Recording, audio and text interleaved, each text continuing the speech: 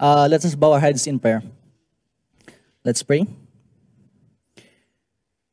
What an honor it is, dear Father in heaven, to have you as our Heavenly Father. As we go through your words this morning, may you please open our hearts that we may be transformed in likeness of you. This we pray. In Christ we pray. Amen. All right. So, since today is the Father's Day, it is just timely for me to speak about the Father. Well, I may not be the best person to speak about this because I'm not the father myself, but we will be getting words from a reliable source, which is the Bible. So, I believe this is also an important topic since in today's society, manhood is currently being attacked. Well, if not attacked, it is being redefined. Turn up your social media and you can see fathers being portrayed as immature boys. Well, this morning, I would like to share with you some important points or actions that a father does on how he is to be a good father. So before that, I would like to show you some alarming statistics on about homes of the fatherless families. All right. So on the year 2021, the count of single-parent families here in Australia breached the million count. So imagine that. And 4 out of 5 of those families, the single parent is a mother. So about 750,000 families with only single mother bringing up or rearing up that family. So one effect of this one is fatherlessness increases poverty. Well, in Australia, a recent study of 500 divorcees with children 5 to 8 years after separation found 4 in 5 of the divorced mothers were dependent on Social Security. Well, it might not be directly seen at first, but continuing reading this one, Monash University Center of Population and Urban Research showed that family breakup rather than unemployment is the main cause of the rise of poverty levels in Australia. So we tend to look at poverty, at unemployment being the cause of poverty. But when they did the research, it was the breakup in the family that caused the poverty. So pretty alarming, right? Another thing, fatherlessness lowers educational performance. So this one is pretty interesting. They did a study on 3 different kinds of families. One is for heterosexual married couples. Another one is for cohabiting heterosexual couples. And the other one is homosexual couples. Now, the children in their educational endeavors, out of all these 3 types of families, the one who performed the most well is the children of those who are in a family with married heterosexual couples. So, the conclusion of this study was that married couples seem to offer the best environment for a child's social and educational development. So, aside from this one, we can have more statistics on being fatherless. We'll not dig into these details, but here are they. Fatherlessness increases crime. Fatherlessness increases drug abuse. Fatherlessness increases sexual problems. Fatherlessness increases physical and mental health problems. Now, this is really pretty alarming for us. Now, bringing all these numbers up doesn't mean to diminish or bring down the roles of a woman. No, we're not talking about like that. Instead, what we're talking about is God's intention of a woman and of man to play each of their role. And when these roles are done independently by a man or woman, it will be very hard. So, if you are a single parent right now, well, these numbers are not meant to dishearten you. And I believe there is an exception to all these numbers. And by following God, I know that there is a special providence for you. So, also bring up these numbers doesn't mean that men should think highly of themselves. No, we must proceed with our study with humbleness in our hearts and dependence on God. Because the fact of the matter is that you can be a male and not be a man. You can have the ability to produce offsprings, be called a biological father, and not be a father per se. So, this morning, I would like to share with you 3 action words that a father does. So, let's proceed.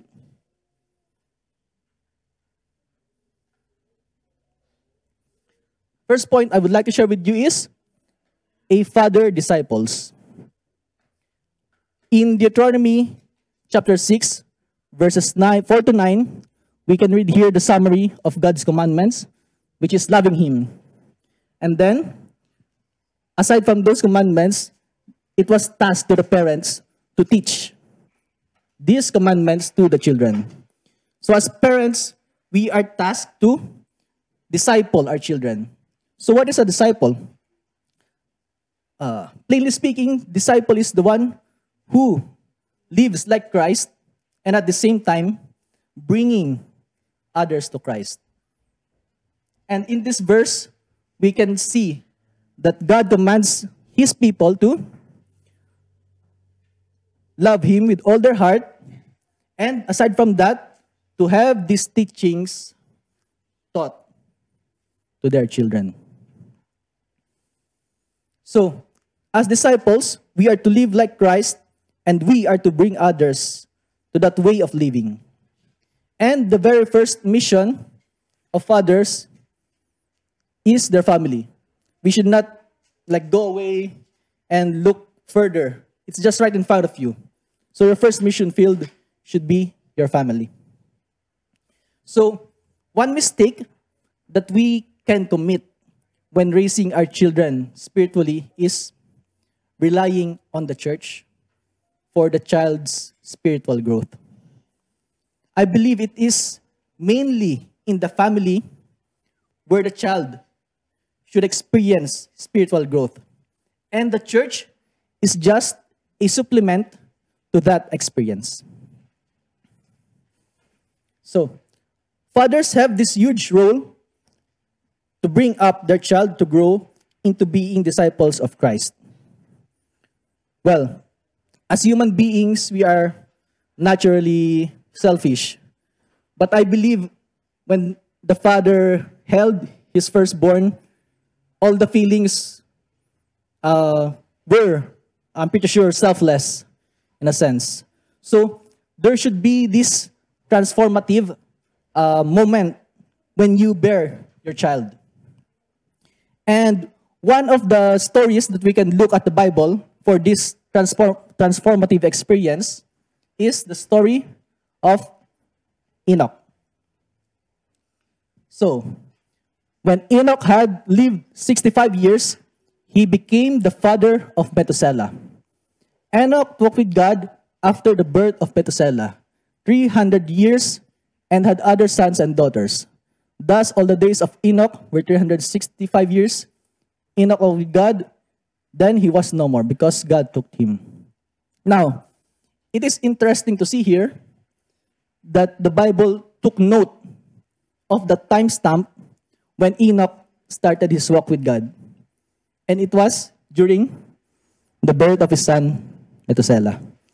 So, like Enoch, I hope we had this experience to strive to be better for our children, and to be disciple as well as disciplers for our family.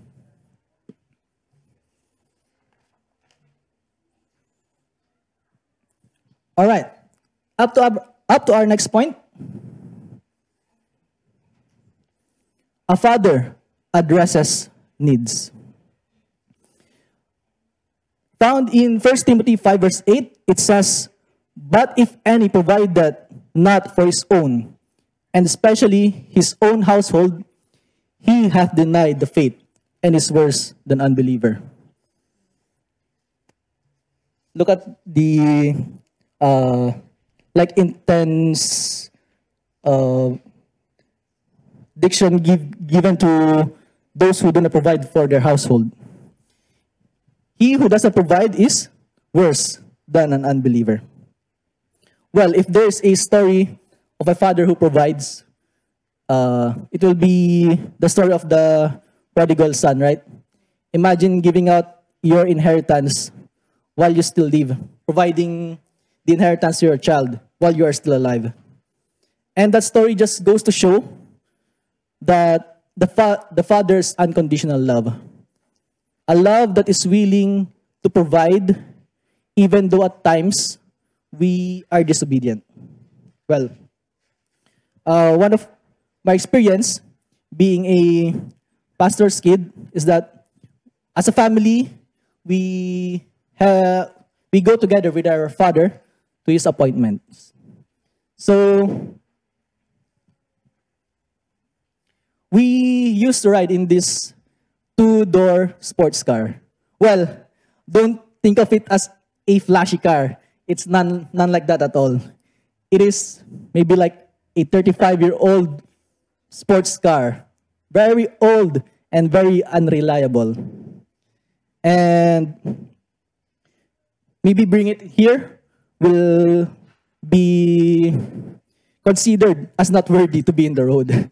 So I just want you to imagine 7 people getting up to that car, a two-door car. Imagine that, where you have to bend the chairs, and all of us children will have to step in and get to the car. Imagine 7 people getting in the car. And you know those news, like people illegally crossing borders, where the car is all stuffed up with so many people. Well, that's how we felt like when we used to visit other provinces to go to other churches. And when all of us 7 people get out of that car, people were like looking at us, "Man, these guys be trafficking people." So that was really a fun experience during the time. And my father, wanting to provide more or a better riding experience, planned to get a bigger vehicle. But without the financial capacity to purchase a bigger vehicle, he went to a good friend of his to ask for some assistance. And so, with all the hesitations he had, he still went to his good friend and asked, "Hey, would you be able to help me buy a car?" Now, the reaction of his friend was just that her eyes grew big. And my father was like, I should have given in to my hesitations. This is not a good idea after all. Well, his friend asked him, how much would that car be? And my father responded with the amount. And her reaction was, her eyes got bigger. Now, my father was like, no, this is really a terrible idea. And this is what she said. "Is that a car? My phone is more expensive than that." Does that thing even runs? Now, long story short, my father went to get that car. And he did not went into any dealer. He went into a junk shop. All right. And he did not drive out the car. They have to use crowbars and shovels to dig out the wheels of that car, of who knows how long it has been there. And so, my father brought home that car, very happy that he can provide a bigger vehicle for his family. But us seeing that car, it was very terrible. You know what's the color of the car? Its color is rust. Literal rust, not like golden orange of some sort. It was all covered in rust, and the rust was eating up its chassis, and it has uncountable number of holes that we didn't even bother to count. So we would even prefer to stuff ourselves up again and ride the human trafficking car than riding up to this new, bigger vehicle which has many holes. Well, one day, that time we used to go to the academy and we stay in the dormitory. And when my father is like offering a ride to drop us off to the dorm, we would rather take out a portion of our small allowance just to do a public ride, so that we will not be dropped off with this terrible car. But one day, my father, with all his authority, went to us and said, today I will drop you to school. And with the sound of his voice, we are pretty sure that we cannot do anything to bend what he said. So we got up and packed our things. And, well, it's a nice thing that he did a compromise. He dropped us off to school during the night, so that there were fewer people, and if ever there are some, they will not be able to see the condition of the car. And one of my father's friend used to tease him, "Hey, you've got this car. It's an L300, right?" My father responded to him, "No, this is not an L300. This is called Toyota Tamaraw FX." Then his friend insisted, "No, that is an L300. Then my father said, "No, this is Toyota Tamaraw." Then his friend said, "Well, look, this car has 300 holes." And my father said, "Well, 300 holes, what does the L stand for?" "Well, with this number of holes, this car definitely leaks. So this is your car leaking 300 holes." So looking back, I was, let's say, like shy of getting into that car. But looking at it right now, I see it as a core memory of a father striving to provide for his children. All right. So, up to our last point. A father disciplines. Found in Proverbs 13, verse 24, it says, "Whoever spares the rod hates his son, but he who loves him is diligent to discipline him." Well, this is a pretty controversial verse that is used by disciplinarian parents who like to raise a hand to their children. But I believe that way or method of raising up children or disciplining children is not very effective, especially during these times. And without digging further into that issue, I got the stand of the Seventh-day Adventist on this particular issue. Ellen White urged great parental restraint in the matter of physical correction. She placed numerous conditions around it. Such correction was to be the last resort after milder measures of correction had been exhausted. This was to be done in love, after a period of prayer by the parent, and when the parent was free from anger. Afterward, there was to be a period of restoration and joint prayer with the child. Even then, her estimate was frequently one such correction will be enough for a lifetime. So even Ellen White is pretty much against, I would say, to this way of raising up children. And that it is just the last resort when there is no other way. And she said that maybe once is enough for a lifetime. So maybe when you get the chance, put it all in. Anyway.